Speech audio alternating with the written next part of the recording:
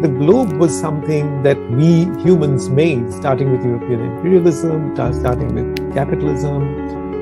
With our technology, we made it. But the planet is something else. We depend on it for our life every day.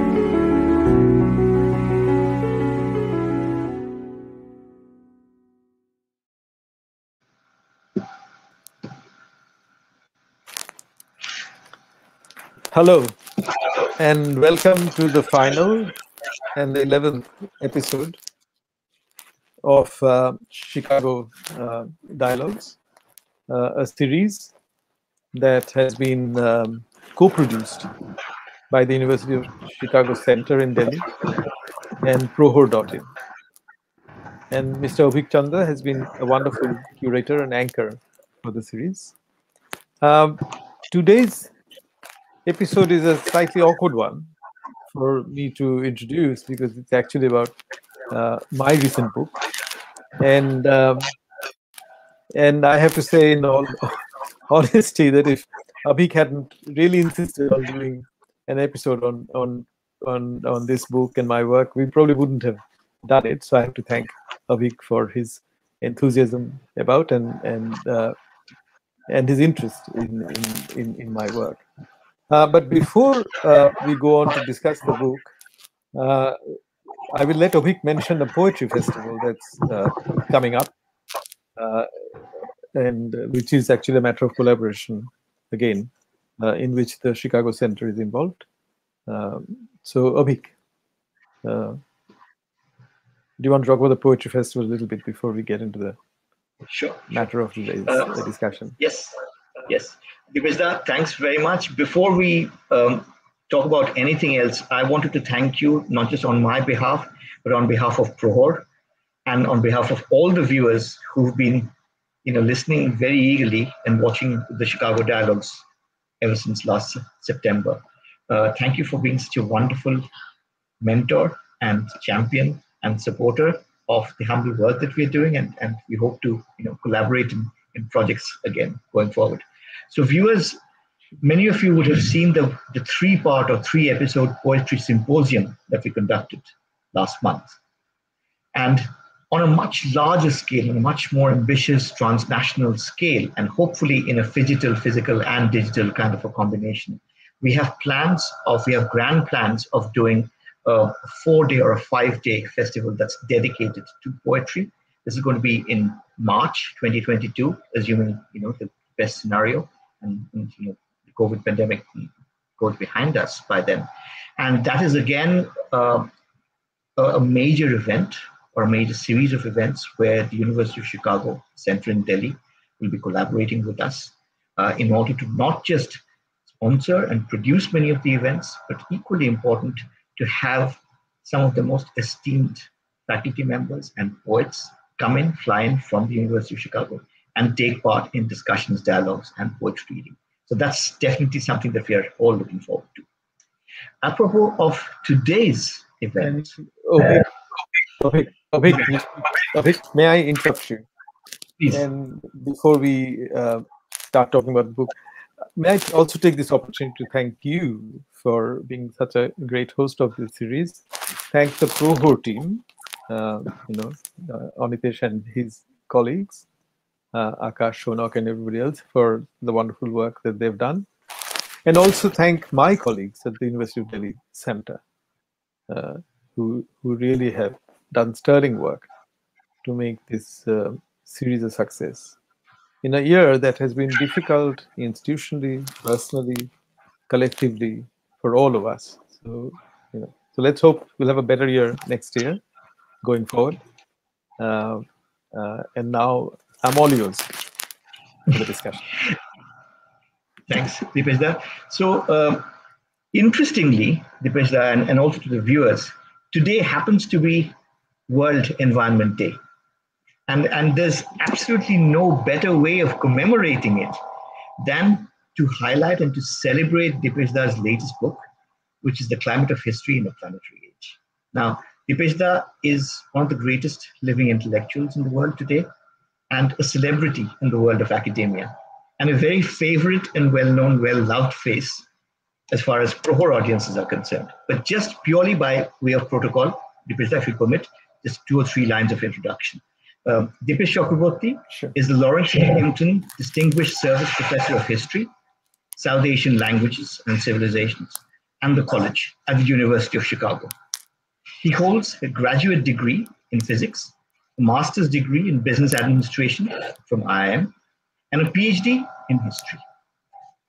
His areas of interest are equally eclectic, and they span from modern South Asian history and historiography to subaltern, indigenous, and minority histories, decolonization, environmental history, and by corollary, most recently, climate change. He is the recipient of numerous awards and accolades, one of the most notable being the Arnold J. Toynbee Prize, which he won in 2014, and which recognizes social scientists for their significant academic and public contributions to humanity.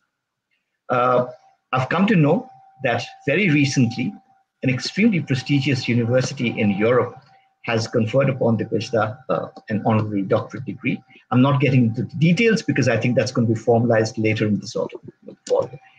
Dipesh Da, your book, when we were talking about it earlier, right? And this you said it chronicles your own experience, and even as a reader, I felt the same.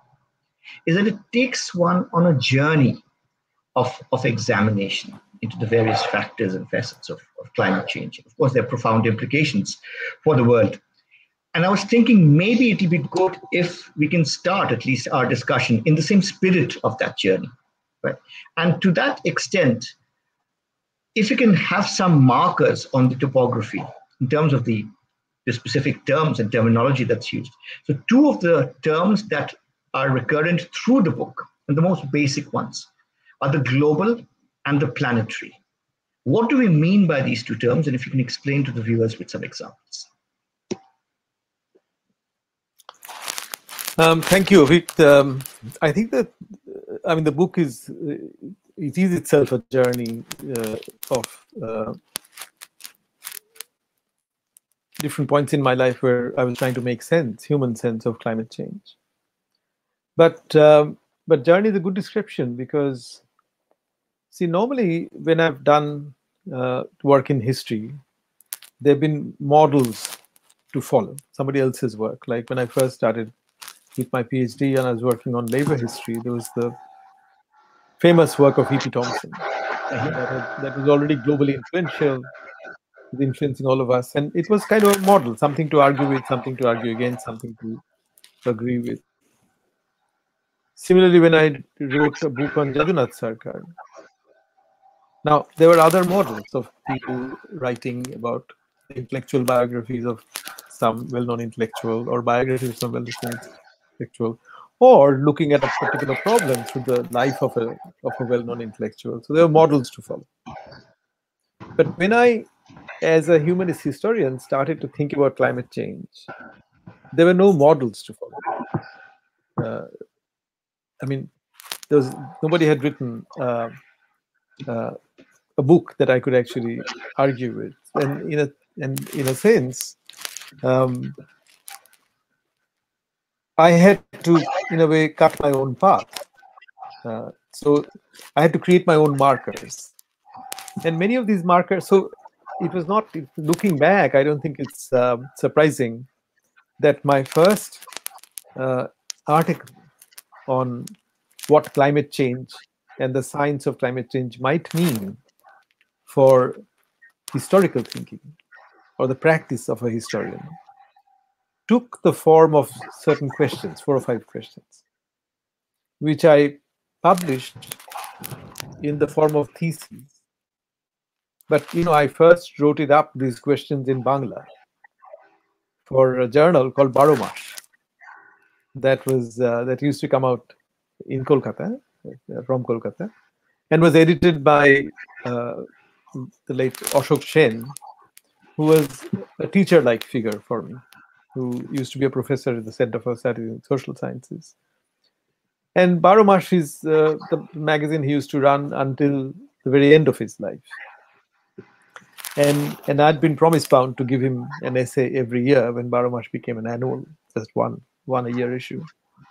And I remember I wrote it up first for Baromash. And I put my questions in the forms of thesis in Bangla using the word shutro and or threads. And interestingly, there wasn't much. It kind of fell on deaf ears. There wasn't much reception of the essay because they said, my friends said, yeah, it's interesting, but these are not things you think about. And then I came back to America, and the editor of a journal called Critical Inquiry, of which I was then one of the editors, came to me and said, Dipesh, we're short of articles.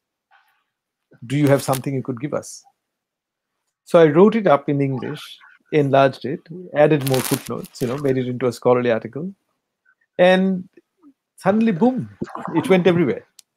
It got translated into many languages. It produced a debate. I was criticized a lot. I also received some praise.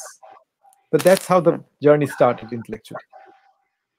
And initially, the one of the main questions I was asking was that if the climate scientists are saying that humanity has become a geological force, that humans, their technologies, the animals they keep, all these things kind of make up a complex, the impact of which on other forms of life and on the planet is the same as the impact of an asteroid that wiped out the dinosaurs, or a huge volcanic eruption.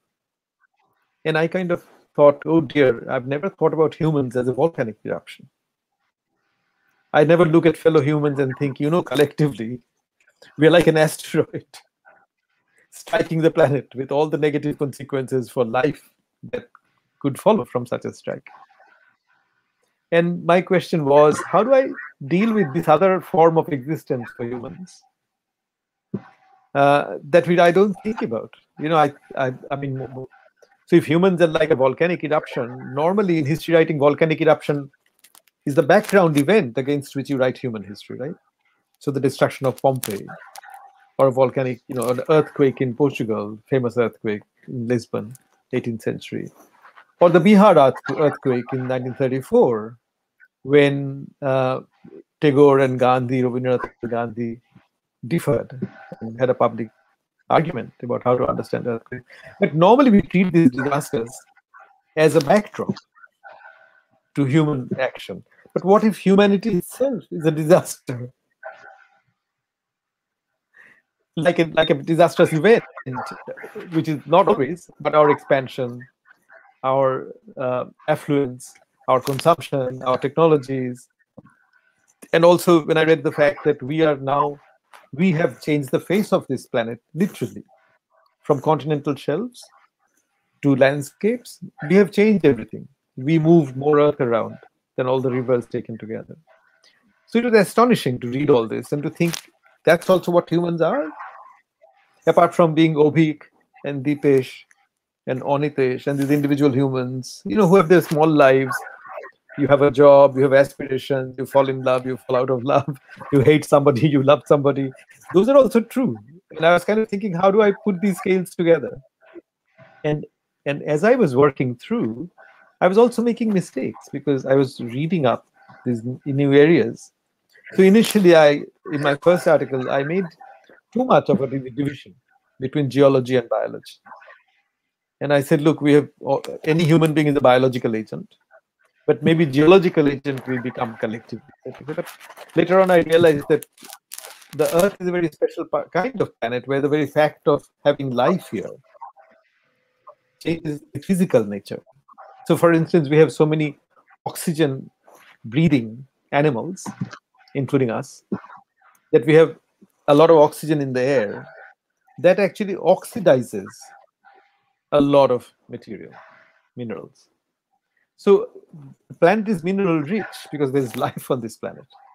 A planet without life would not have so many minerals. So as I was reading all of these things, this connection between life, biology, and geology became very important. And that's what eventually resulted in making a distinction conceptually between what I call the globe and the planet that you were talking about. So what I realized is that the word globe in the expression globalization and the word globe in the expression global warming meant very two different things. Completely different And things. the globalization, right. So globalization is a story of humans, our technology, our empires, our colonization, our destructions of human societies, and how we made this sphere into a habitable sphere where we are all connected by technology. Whereas the planet is what the climate scientists were describing as the Earth system, where life and geology, they were saying biology and geology were connected, and that planet, uh, the story of the Earth system is a story in which humans cannot be central because humans come so late in the story of evolution, in the history of the planet, that we can't be the central characters of the story of the planet, right? Because if the planet, so imagine the planet being 100 when it dies. So imagine the planet is 100 when it actually dies, right? When there's no life on it. Humans turn up when the planet is about 80. So, so we turn up as a life form when the planet is quite old. So therefore, when you tell the story of the planet and of life on it, we can't be at its center. And you know, And the Avik, way, the most sorry, I was saying, go the ahead, way we are going, please. we might actually be hastening its end. Well, we may, or we may become, we may wisen up, we may do correct, we may take corrective steps. That's a different question of policy, technology. I mean, there's both good and bad in what we do. So we harm ourselves, but we can also, yeah, humans are a learning species. We learn from mistakes. So we have made very serious mistakes, but it doesn't mean that we'll have to continue to make them. Right. Dipesh, you talked about time frame and time scale. So there is human time, which is the time of recorded history. So we talk about, 500 years, or, the period of the colonial empire or the Mughal empire before that, and Delhi Sultanate and so forth, going back to a few millennia, just a few millennia. But the planetary time, which is a much deeper time, which you call deep time, is a far, far, far more ancient time scale. And the way that I sensed from your book, and also when you explained it to me when we were talking about it, is that for ages, up until very recently, the planetary time was moving literally at a glacial pace. But the historical time, the human time with all its wars and revolutions and upheavals, was very fast. Except that now the two are kind of clashing, and planetary time itself is rapidly sort of unraveling. Would you want to comment on that? True. So what? I mean, uh, I mean, you're right, but a more clarifying way, a clearer way to approach the problem might be to say that we are always surrounded by deep time. We are produced by deep time, but we are forgetful of it. So that we take it for granted. So take this question that you have two eyes, I have two eyes. You have a nose, I have a nose. You have lungs. It's taken evolution a long time to actually create creatures with binocular vision, with the lung mechanism. The fact that the coronavirus can work through us is because it's almost pre-adjusted, pre-modified to work through creatures that have actually lungs, because it irritates your lungs, so you cough or you sneeze, and that's how it propagates itself, right? So when you think of your body is a product of deep time. It's taken millions of years to produce your body. even though your body, your own body, may not exist for millions of years. I bless you that it does, but it may not. So, um, so in a way, deep time is all around us. The planet is all around us. We kind of know it and forget it. A student of, like, when I see you, when I encounter you, I say, oh, it's a lovely day, isn't it? Mhm.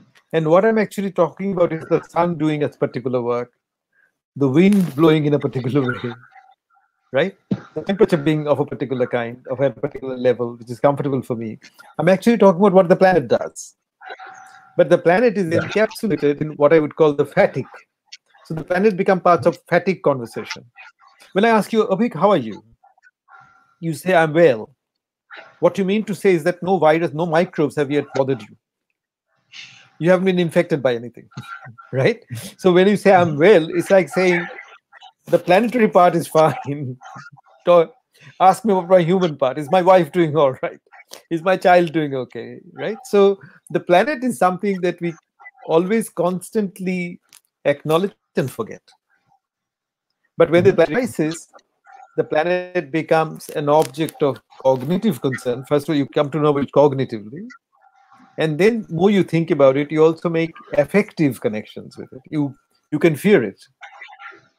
And actually, when you have disastrous wildfires like Amphan, or cyclones like Amphan, or wildfires like in California and Australia, you Mhm. Yes. realize that when you're actually faced with planetary fury, it reduces you to your creaturely existence. You're just Yes. trying to survive. You're no longer the author of Darashuko. Mhm. Mhm. Uh, if there's an earthquake happening, you want to build another building. And the author of Darashuko will want to get out as quickly as your domestic dog might want. And that's your Indeed. creaturely life, right? So the planet has the capacity to reduce you to your creaturely life through its fury, and we are making the planet more and more angry, more frequently angry. That's the I problem. mean, what you said, if you kind of reduce it to sort of neurological terms, a little bit of neuroscience, Dipeshda, essentially what you're saying is when you're writing the book, right, or when I'm dabbling in history, it's really the prefrontal cortex that's working more than anything else. But when Right. faced with a life and death But you crisis, forget that. that's where the amygdala takes over. It's like a fight or fright or freeze, which is the oldest part of the Right. brain, right? That's the reptilinear brain, goes back to the Absolutely. dinosaurs, and that takes over everything else. Everything Absolutely. else goes out the window, right? So, so what I'm saying is, what you're calling deep history runs right through us. We would not have been here as particular individuals without deep history creating us. But deep history is precisely what we always kind of acknowledge and immediately forget. We are reminded of it, but we convert it back into human terms, Mm-hmm. right? So when we are having an epidemic or pandemic, we don't think of it as an episode in the history of life, which also it is. We think of it as a political question. Why was the government not ready in time? Should we have another Correct. government? So we Mm-hmm. convert it back into human terms. But sometimes, particularly with global warming, the crisis is so deep, so large, so pervasive that it's not possible to convert it, to reduce it only to human terms. Yes, indeed. Uh, Talking about the germs and microbes and the pandemic, Dipesh, I'm sure you've been asked this question or variants of this question like 50 times over, but maybe just one more time. Is it fair to say that one way of viewing the COVID pandemic and its ravaging the entire world is to see it as the planetary serving notice, the non-human, the terrestrial serving notice to the global and its agent, the agent of the global, a technological Homo Deus, if you will. Yes, well, no, because um, so as you know, infectious diseases specialists have a word for diseases that come to humans from wildlife. So they call them zoonotic diseases. So this is when a bacteria or a virus jumps species from wildlife. And normally, wildlife doesn't seek us out. wild creatures know to avoid humans from their own evolutionary experience. I mean, a tiger wouldn't suddenly turn up in Kolkata. If it did, it would be a dead tiger in no time, right? But so when we are encountering wildlife, or when species can jump, it's because we force wildlife to come close to us, and that we do by destroying their habitat. And one of the main ways we destroy habitat of wild creatures is by destroying jungles, forests. And the destruction of forests is mainly to do with farmland and human habitations. Like Mumbai is expanding into the leopard territory. Delhi has a huge number of monkeys who are now becoming urban, learning to live in Delhi, right? So these have all come because they've lost habitat. And it's because the human domain is expanding, or the human world, the human samsara, as it were, is expanding. So it gives us a message that if we expand too much, then we force wildlife to come close to us, and we open up all kinds of ways for species to jump, for bacteria and viruses to jump species. And then because we are global, we are so many numbers, we are connected, we travel frequently, we live in crowded cities, suddenly the virus goes global, using us as the vector for going global. Yeah. So it is a kind of notice being sent to our kind of civilization. Basically, it's saying Right. withdraw, don't expand so much. Right. Indeed. Dipesh, one of the things I wanted to talk about, and this is just purely some anecdotal, maybe thing that I would point out, is not too long time back. I mean, if you look at global or the globalization, right, a lot of that has to do with modernization or technology playing a very important part of our lives in the workplace and beyond. So let's say the industrial revolution and so forth, right? But even as recent as, let's say, the mid 19th century, okay, I'm just going to use just purely anecdotally, say a year like 1844. The reason why I just plucked this out of thin air is because I was just reading, one of the things that happened is that the great painter, the British painter Turner, exhibits his painting, Rain, Steam and Speed, the Great Western Railway. And that is where he uses his incredibly expressionist brushstrokes and his, literally an outpouring of his soul to celebrate the influx of technology. And in 1844, the same year, a few months later in October, William Wordsworth writes an open letter to the Morning Post where he argues that there should not be an extension of the railway lines northwards into the Lake District, specifically into Kendal and Windermere. So either way, one has a clear sense of man negotiating with technology. So his core is anchored to nature, to the planetary. He's either grudgingly negotiating, as in the case of Wordsworth, or with curious enthusiasm, as in the case of Turner. But I belong to the planetary and I'm negotiating with the global. I'm negotiating with technology. What has happened in the last 1.5 centuries to not just invert this relationship, but also go to an extent where the relationship between humans and nature is almost severed for many of us. Yeah, and before I go there, 1844 is also when Bach writes his economic and philosophical manuscripts. And also, it's you're talking about time. I mean, Turner is also making painting out of industrial smog. A lot of so Turner's kind of, if you want to call it celebration, you might call it documentation. However you want to think, aestheticization. Yeah, celebration. Yes.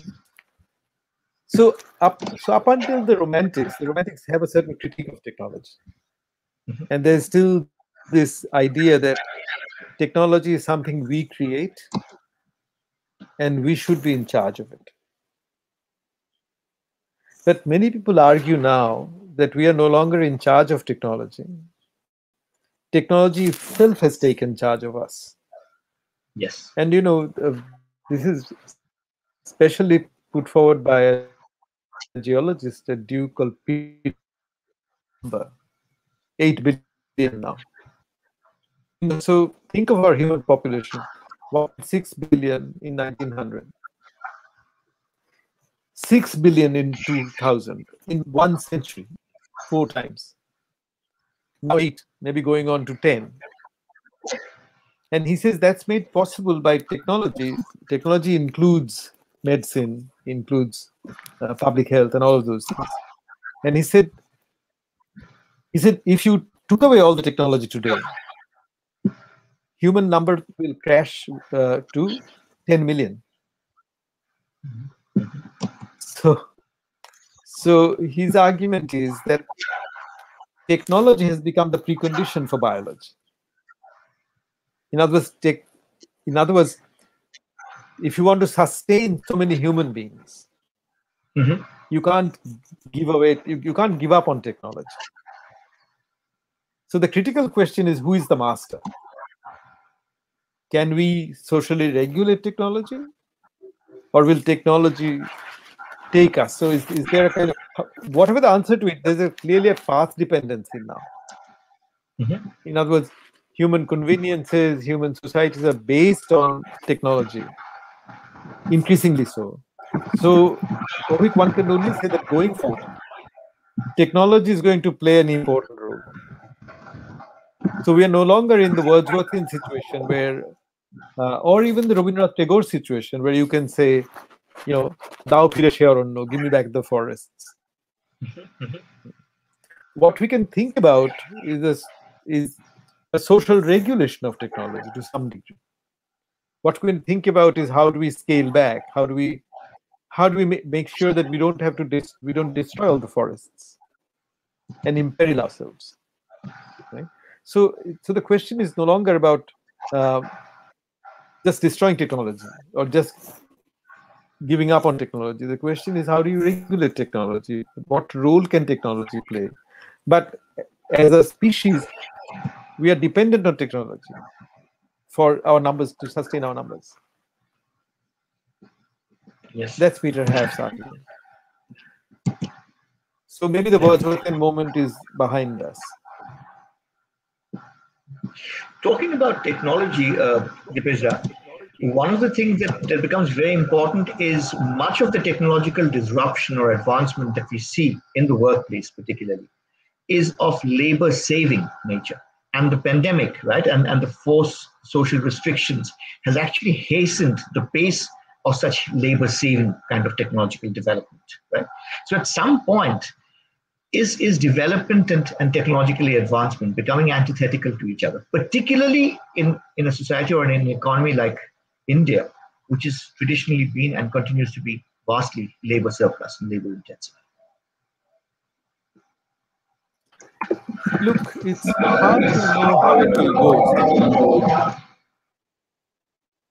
When we are having our discussion with Raghuram Rajan, you remember, Raghu was talking about a situation where technology maybe will do all the work that human labor used to do. And therefore he was saying, can we create jobs that only humans can do, that machines can't do, like jobs that require empathy, or jobs that require empathy. I mean, maybe one day with AI, machines will be able to have empathy, but now they don't. Yes. Right. That's what Raghu was saying.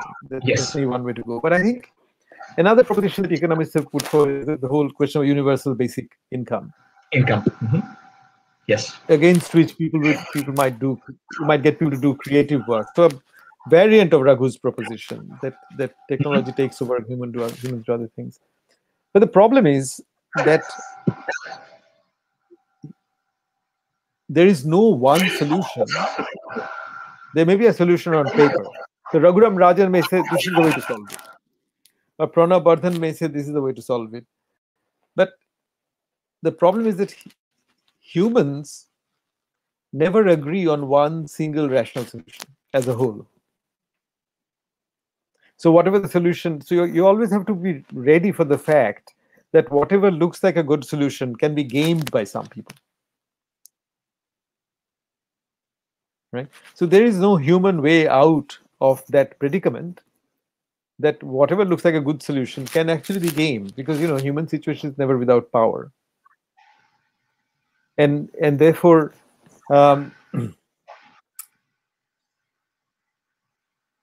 Some economists have called for social regulation of technology.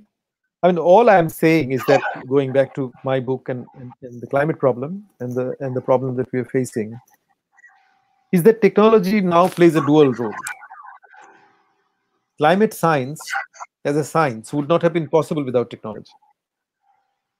And sometimes it uses the same technology that's been destructive of the planet. So to give you an example, you can't make a claim that the Earth now has the highest concentration of CO2 in the air,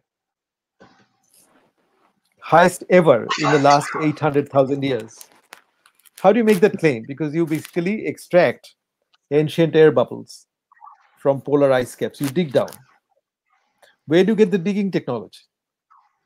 It's the same digging technology that petroleum companies use for digging oil up. You modify it for boring ice, right?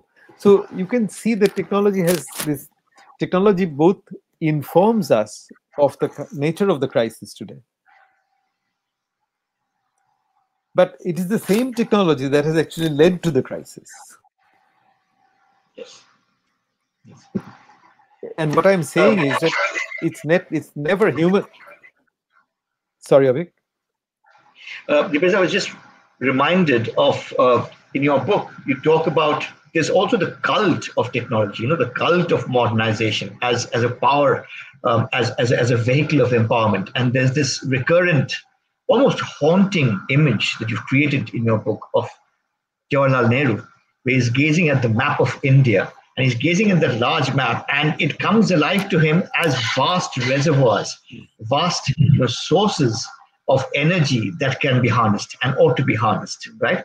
But less than 8 decades down the line, we've come to the stage where we've had absolutely brazen, indiscriminate, rampant afforestation and hills. I mean, from the stage where you use quarries in a meaningful, methodical, systematic manner to aid your public work, to aid the building and construction of dams and reservoirs and so forth, to the state where, and you've called this out in your book, where it's literally chopping off, cutting off the hills, changing the landscape irrevocably, and thereby obviously, warping up the planetary system, the ecological balance that is there, raising the temperature, for instance.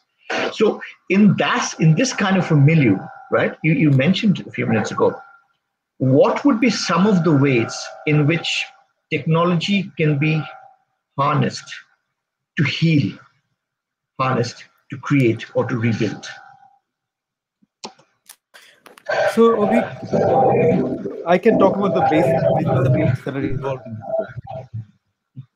Right? I mean, it's hard for me to give you a solution that would be one size fits all solution. But clearly, the message of the crisis are manifold. One of the messages that we need to scale back our civilization, not make it as extensive on this planet as it is. So we need to ensure that we don't cut down forests. I read in a scientific journal that if we cut down 25% of the existing forest cover, it will be disastrous. We are at the moment at 17%. So we're not very far from the danger point. Mm-hmm. So we need to design other modes of human habitation. We need to think seriously about how to feed human beings without destroying forests, without extending the human domain, without forcing wildlife to come to us.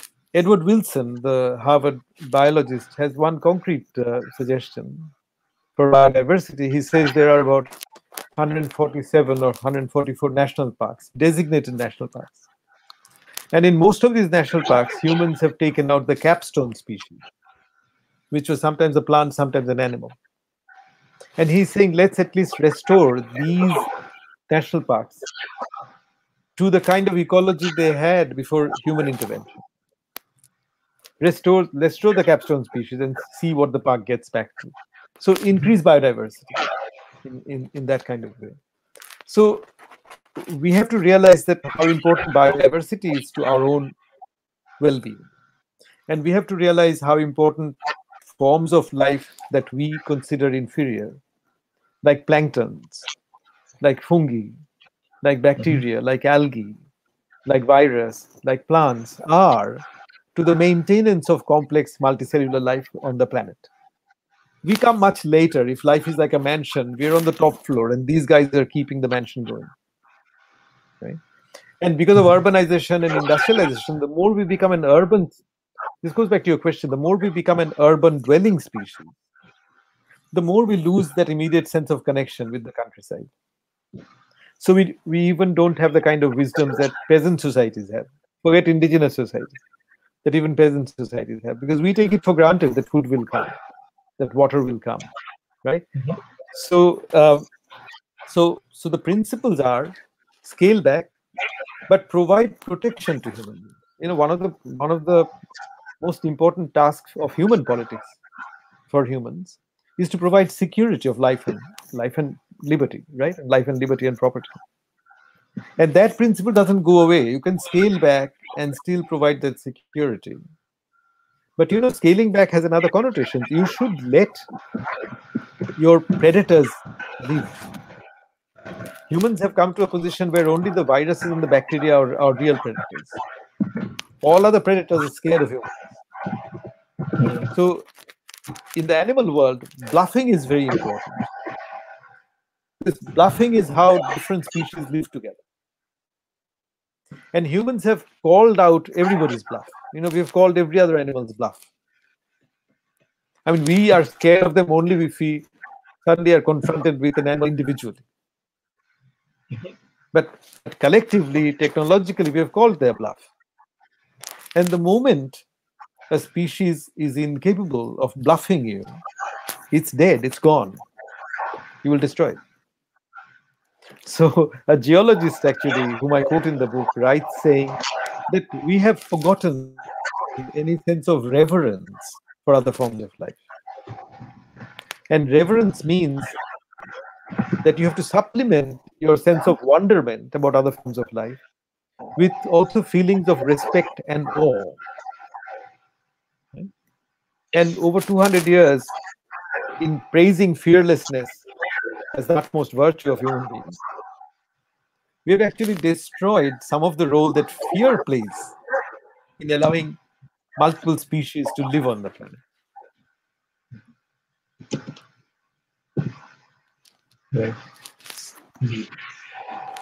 Dipesh, I will turn a little bit, just for a brief while, to politics, because I think, no discussion, no adda between any two Bengalis can ever be complete without some hint of politics. So maybe we talk a little bit about the politics of climate change. I mean, so everybody knows that between China and India, we have two of the world's largest consumers of fossil fuel. But there is also an argument that it is because of the West and because of their indiscriminate, effluents being spewed out all over the atmosphere over not just decades but over centuries, that we have come to this stage. Therefore, to apply and to mandate the same stringent standards of ecological prudence on economies like India and China is actually a case of climate injustice. Because how can we be allowed to do that? And plus, there are these other needs that we have. So, for example, there are temperatures, for example, which are rising in India all across. And therefore, something like an air cooler or an air conditioner, which may have been 30 or 50 years ago a tremendous luxury, is no longer so, particularly if you're living in a place like Delhi or many other places. How does one go about even answering this predicament? So the political question, which Orko has also raised, is an interesting, complex question with many dimensions to it. And the justice question also has many dimensions to it. And the political question gets even more complicated when it becomes a justice question between humans and non-humans. Mm-hmm. So there's questions of justice between humans, questions of justice between nations, rich nations and poor nations, rich humans and poor humans. And then there's the questions of justice or politics or power domination between humans and non-humans. And then the question of short-term versus long-term. The air conditioner story is really a question of short-term versus long-term trade-offs that people will make. So first of all, let me make some bold and hopefully bold statements. The justice questions are all valid. Uh, 12 nations altogether, China and India included, do most of the emissions of greenhouse gases. The bulk of other nations do very little, but they're all impacted by what these nations do. 1/5 of humanity are the major emitters of greenhouse gases. 4/5 are not. At the same, so justice questions are valid. The question is, how many of the justice questions can you practically work on while the crisis hasn't gone out of hand? So when they had the Paris deal in 2015, where countries agreed to make nationally determined contributions to the reduction of greenhouse gases, right? So India decides its own targets. Nobody. That deal was already made on the assumption that the crisis was degenerating so fast that you had to move away from the justice question to addressing the more pragmatic and immediate question, what can one do? The same thing applies to the air conditioner, people using air conditioners. So I give the example of people buying air conditioners in Delhi and increasingly poorer people who are the first time buyers. So in a sense that you can easily predict, being a marketing person or a business person, that the air conditioner market in India will boom. And I know this from my own experience. I have relatives who once had one air conditioner, now have air conditioners in every bedroom. You know, once the older people, the parents used to say, no, you young people have air conditioners, we don't need it. Now the parents need it. But you see, the air conditioning argument is a trade-off argument. So the argument is, for an aspiring Indian family, that I will live well today and acquire the skills that I need in 5, 10, 20 years' time to be able to move away from Delhi or Kolkata when Delhi or Kolkata get uninhabitable. Right? So every air conditioner is contributing to the heat of the city. So clearly you're destroying the long-term future of the city. But you're buying time from the city, from the atmosphere of the city, so that you can get 10 years in which to prepare your children or yourself to acquire the skills which make you more mobile, so that you don't have to die with the city. So these are trade-offs. You see, nations are making trade-offs. I know of small Pacific islands which are investing heavily in education, so the entire nation can migrate as skilled migrants. You know, I mean, there was one Pacific Island leaders who came to Australia while I was there once and said, we don't want to come as refugees, as boat people to your shores and want you to hate us. We want to come as skilled migrants. So give us educational aid so that when my island goes down, these seas have come up, I will come to your country, but as skilled migrants, people you need. And that's a trade-off, right? You're putting money in education so that you can be more mobile. So justice questions are completely valid, but if the calendar for addressing them was an indefinite calendar, one would say, go for it. But if the calendar is a finite calendar, because there's a larger crisis coming, so the US may not listen to India's demand for justice. But suppose the crisis is so bad that the Ganges is drying up, or the Ganges is overflooding. I mean, that question of the floods or drought will be your immediate problem that you have to deal with. So, you know, one has to deal with both the short term, the long term, the trade-offs. So it's a very interesting, complex question, the justice question. And I don't think, honestly, you can address all the justice questions all at once. There are so many of them, and they're so complex. And Dipesh, this is something again that you pointed out in your book, that the forces of globalization, the global rather than the planetary, would like to have each of these in terms of time scale, right? Each of these planetary questions on an indefinite scale. So they will treat it at par with, you know, the Kashmir issue, or an Israel-Palestine or the Palestine or the Palestine issue, or issues around the Balkans, right? And say, okay, this is something that we need to keep working on and keep looking at, and have an infinite kind of a time stretch, except that the planet will not be able to bear it. Well, the thing is, that's another. I mean, what I present as a temporal question can also be discussed in terms of the institutional deficit we have now to deal with planetary problems. The example I would love to give in our own context, in the South Asian context, are the Himalayan glaciers. So, Bahugunaji died recently, and I was watching a very interesting interview with someone I know a little bit, who used to be a professor at IIM Calcutta, called Jayanto Bandopadhyay, an environmentalist who worked with Bahugunaji. And he was saying that, we often don't remember that the main product of these mountains, the Himalayas, are not apples or orchards. The main product is water. The mountains produce so many rivers. And these 8 or 9 rivers coming out of the Himalayas serve countries from Pakistan to Vietnam. And a lot of these snow-fed rivers, the glacier-fed rivers, depend on the health of the glaciers. So normally, what would you think? You would think that there would be a multilateral agency, a governing body, between the countries affected to manage the health of the glaciers.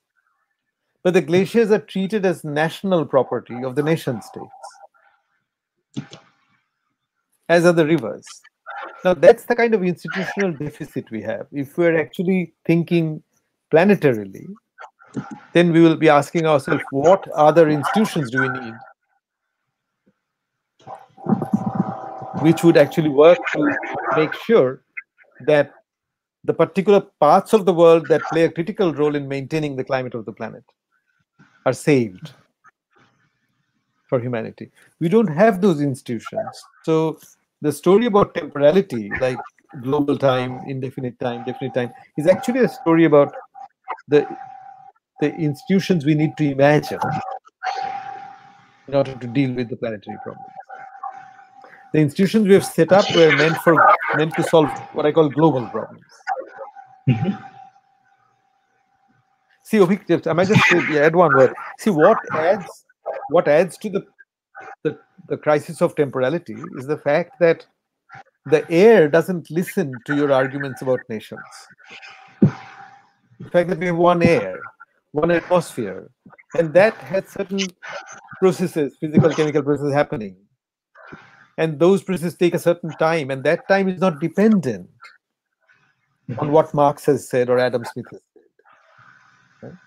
So that's why we can't completely use human social time and human sense of social time, institutional time, to deal with the planet. Right. And that's why I often say it's a Marx plus problem. It's not a problem that Marx has nothing to say about, but it's a Marx plus problem. In the sense that, again, this goes back to what you said at the beginning of the program, Dipesh, that, I mean, when you're talking about the previous work that you've done, following the footsteps of E.P. Thompson, we transpose that into the Indian or Bengal context, or to contribute to the subaltern studies, where again there are markers, there's a platform, there are benchmarks that you can oppose, that you can vindicate, that you can validate, and then expand on. When you started writing, for instance, the 4 theses, there was hardly any literature at all in that particular genre or subgenre. Would it be fair to say that, moving on from things like post-colonial or Marxist or subaltern, in terms of views, in terms of prisms, it is perhaps the time has come, or maybe it's overdue, to look at it in post-human, or you've also used the word terrestrial in your interview with Brunolatu conversation, saying not non-human, but terrestrial, to expand it to beyond human. So it's just like Marx plus, like human plus. Is that the expansion of the prism that is required as of now, across disciplines, not just for historians, not just for geologists, but across? See, the prism has already expanded in reality and in human practice. We don't know how to make that expanded vision political. So, to give you a simple example, let me go back to the pandemic. And when the pandemic happens and you're trying to create a vaccine, who do you try out the vaccine on? You try it out on animal bodies first, if you got human bodies. So medical science has always has told us for a long time that we share our bodies with bodies of other mammalian creatures or animal creatures, as we were saying before. So in a way, there are all these intermediate bodies. If a dotted line connection didn't exist between your Mhm. body and a rat's body, you wouldn't be able to try out cancer drugs on rats first and then give them to humans. So we have been aware of this connectivity for a long time, but we still don't know how to actually Connect the dots. make it political. We know how to make it medical. So we can describe it in terms of pathology. Mhm. We can describe it in terms of treatment. But what we don't know is how to expand the sense of the political to embrace all this.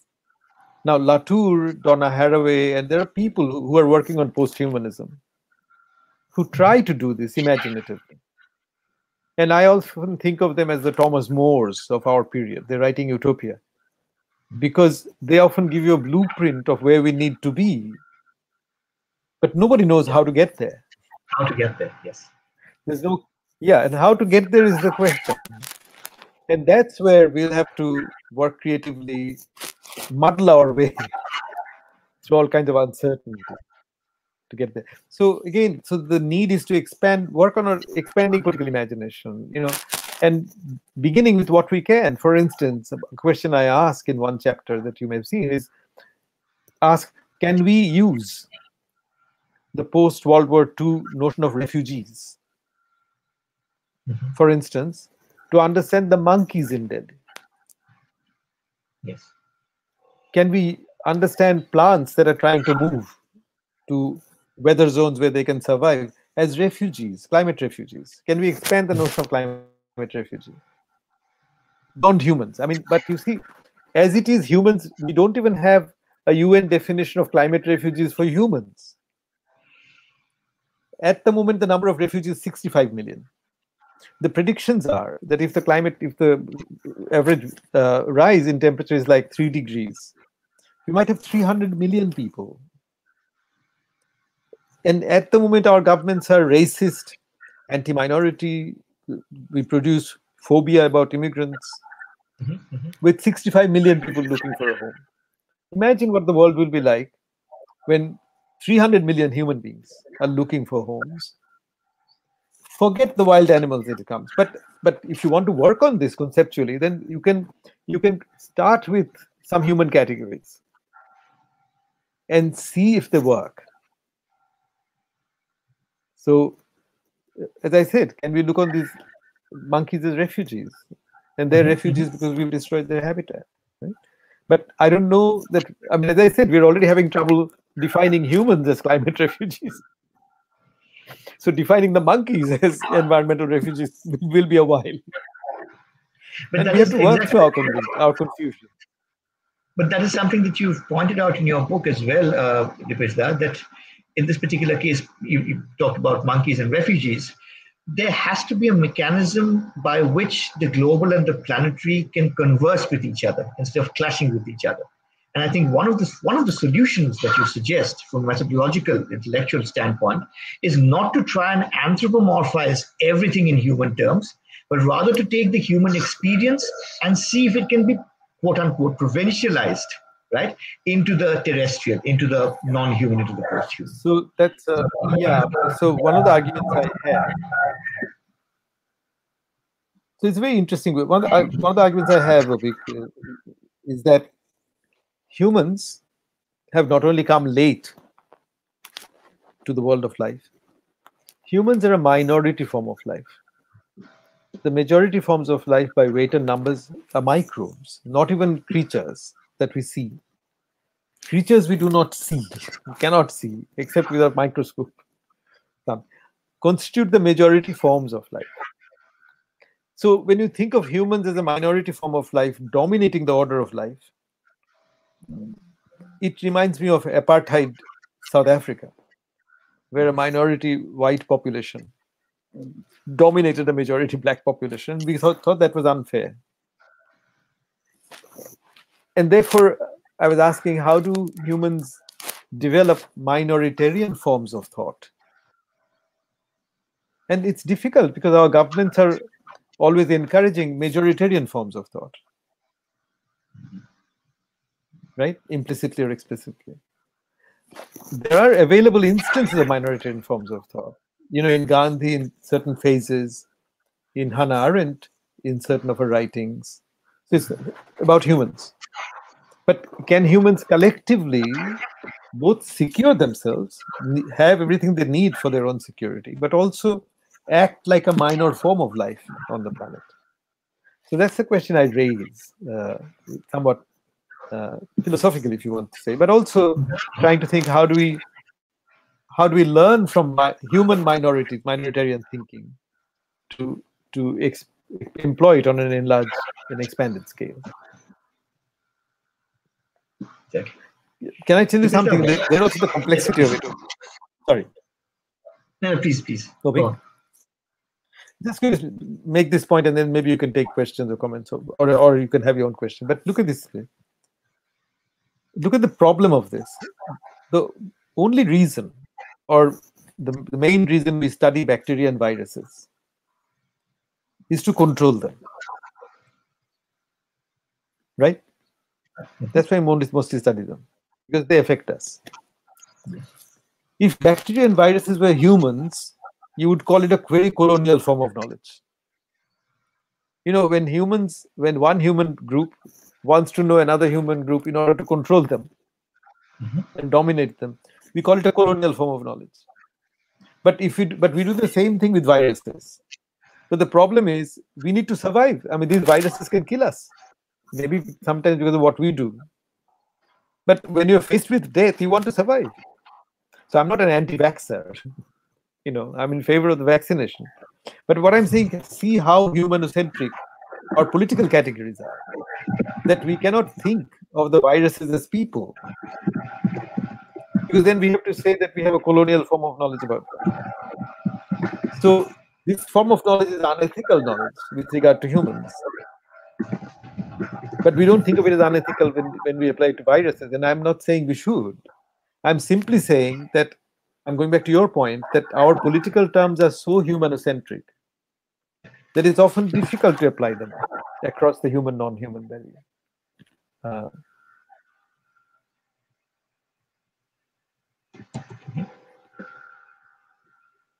Dipesh, I'm going to take up a few of the questions from the audience, but before that, one other question which I had, and this really has to do with the structure of the book and the tone of the book. What really strikes me is as follows.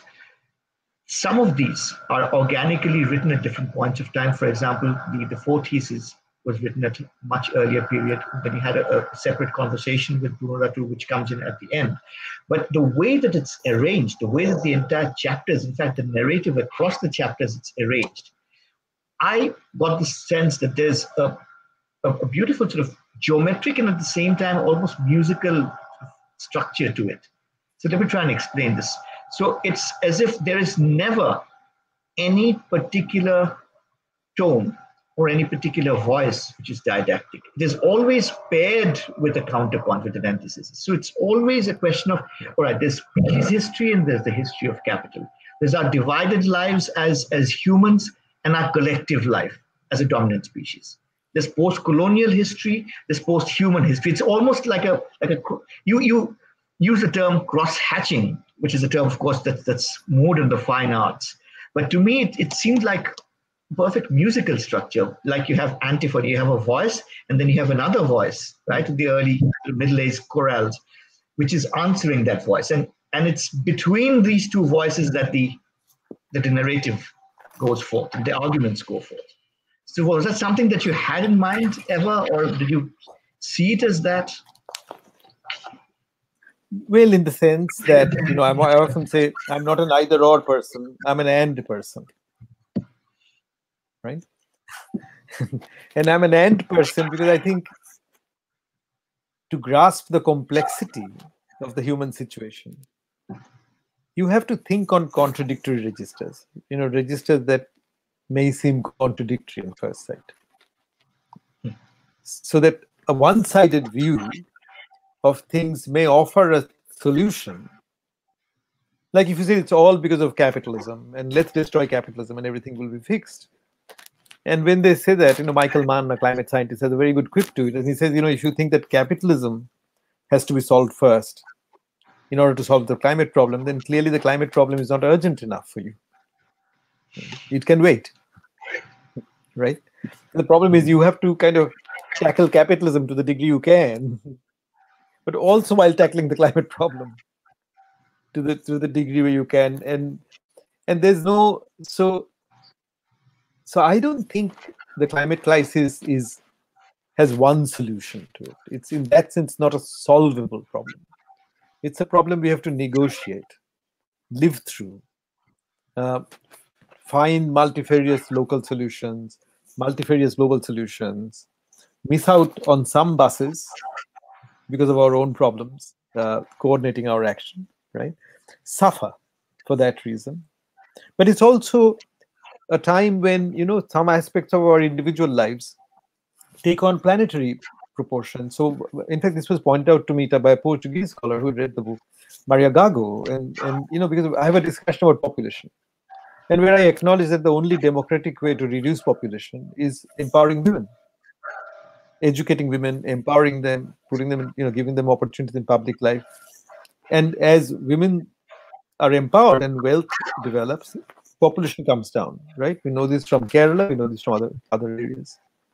And if to the degree that population is something we want to think about in the planetary context, Maria was saying to me that, Dipesh, what you really show is that women's reproductive capacity has become a planetary force.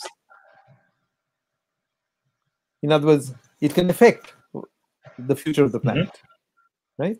And suddenly, once you understand if population is a planetary problem, you suddenly understand that empowering women, which is a normal global solution to things, can now also have very good planetary.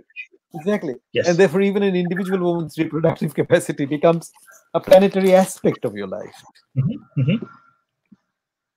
Yes. Yes.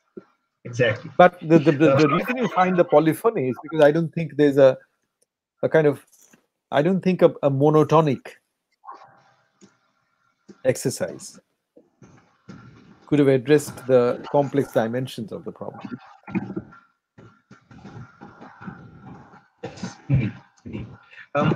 Dipesh, we've been magically able to answer quite a few of the questions that came up organically because we've woven them into the discussion. But before we conclude, I wanted to take up at least two important questions. And the first one, which was there on the screen just a minute back, from Professor Nanda. If you can have that back again. Yeah. On screen, please. Yeah. Professor Nanda, thank you, Professor Nanda, for being there. Professor Nanda has been a good friend and a colleague in this effort to think about climate change. So his question is planetary aspirations. It's referring to this chapter. This under the discuss codes of math. Yeah. So it seemed to me that in the Dalit question, in this problem of the Brahminical creation of a problem of untouchability, has also been a very perverse and cruel way of recognizing that our bodies are connected to the microbial world through waste matter, fecal matter, dead animals. Right? So I kind of think, so that's why I was thinking that, that Rahit Vemula's suicide note reminded me, on the one hand, of his cosmological view, which is entirely true, that our bodies are also made up, literally, of the dust of ancient stars that are dead, and very ancient particles go through our bodies, and we are made up of stardust. And he's totally right of that cosmological vision. And he's also right asking for recognition as a human being. But but his suicide note and the tragic death of this talented young man reminded me, as I was, or made it clear to me as I was thinking through his suicide and the note he left, that we Hindus have uh, a perverse and cruel way of recognizing the planetary aspect of our life in the phenomenon of untouchability, while otherwise in the fatigue we also have harmless ways of recognizing and then forgetting the planet, as in asking, as in saying it's a beautiful day, or as a Tamil friend, a former student, pointed out, every letter from his mother began by saying, "I am physically well. I hope you are too." Right. Yes. So he said after that, all family stories began. But the first line was like both acknowledging the world that infects us and forgetting it. And it made me realize that the body, the human body, is the site where we both Mhm. acknowledge and forget the planetary. So our individual bodies are the site where we can both acknowledge and immediately forget the planetary. As you think through the climate crisis, the forgetting is becoming difficult. You know, that's what I'm saying. But thank you for your Okay. question. Thanks for that, Dipesh. We also take up Devapom Gangopanthyay's question, Devapom's question on screen, please. And so while we're waiting, I'll just read out from it. We're saying, how do we acknowledge, the conditions of climate change? No, that's not the question. Okay, I'll read it out. So it's saying, in situating human beings as a geological agent, how is our conceptualization of individuals or persons going to change in the coming future? Oh, so you've got a different question on the screen, right? Yes, yes. So he's saying, how is our conceptualization of an individual, of a human being, going to change in the future? Well, again, I have to go back to say that forget the future. Even today, we actually live with different conceptions of the individual being, including our body. So, think the way a court of law will deal with you if you've been involved in a car accident and let's say allegedly under the influence, driving under the influence, then the court of law will deal with you as a responsible person, culpable because you self-consciously made a choice about drinking too much or whatever. So the court of law will have a Lockean view of you, that you are capable of autonomous action, you are capable of autonomous decision, and you can project your decisions into the world to have an impact on the world. But suppose the same person who has caused a car accident also has an ulcer in his stomach, and he comes to the hospital. The doctor will not take a Lockean view of him.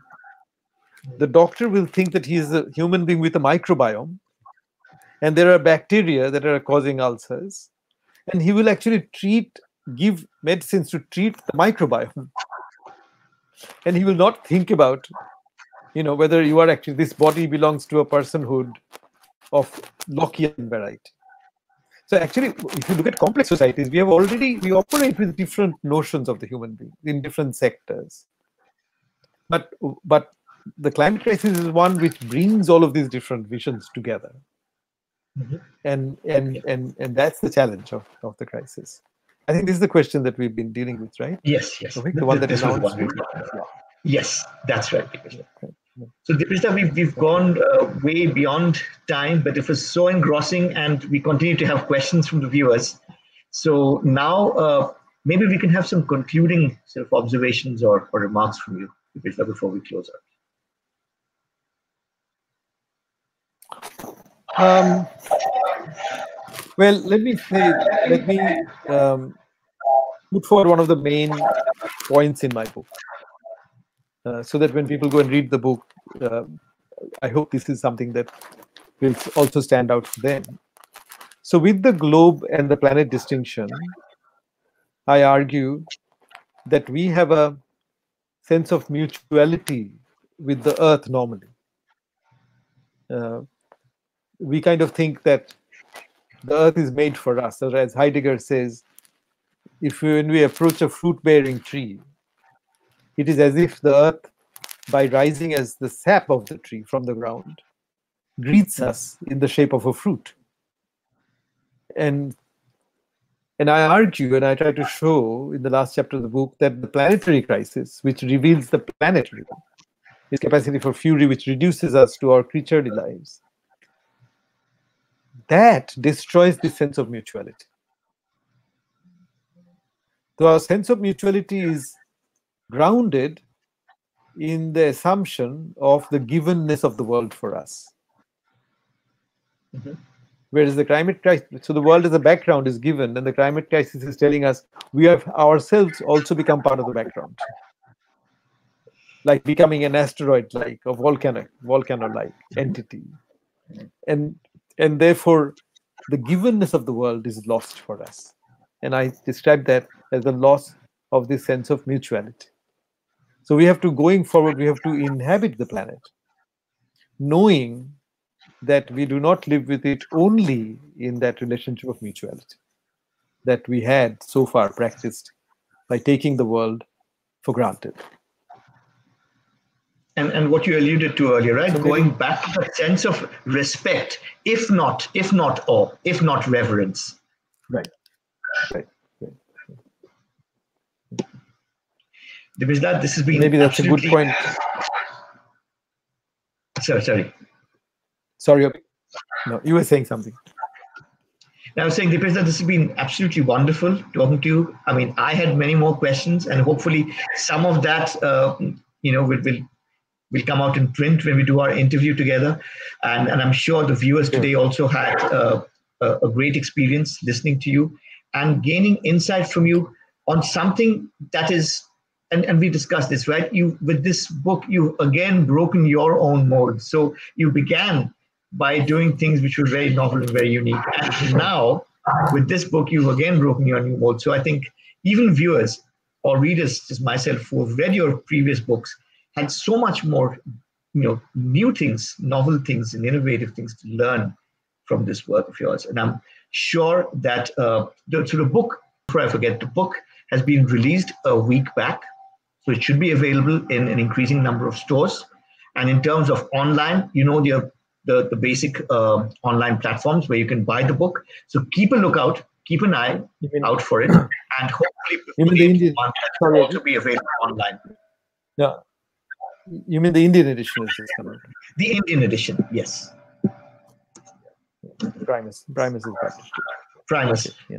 Well, thank you, Avik, very much. Thank you everybody for the year that we've had online doing this Chicago Dialogues program. And once again, I thank you. I thank Anitesh and his team, the Prohor people. I thank the Chicago Center, Delhi, my colleagues there. And it's been very enriching, and it's been a fun thing to do through this otherwise disturbing, distressing, and tragic year for humans, at least. Yeah, absolutely. And I think for me personally, and for the Prohor team, and all of our colleagues and friends at the University of Chicago, I think this was one of the things, this series, that has been able to bring us together, even though we're physically separated, and really bond us and really sustain us through these extremely trying times. So thank you very much again, Dipesh, for being our mentor, a champion for getting this done. And hopefully we'll be in a position to do more of these. So until then, a very warm thank you again. Thank you to our audiences. Thank you. Bye. Bye.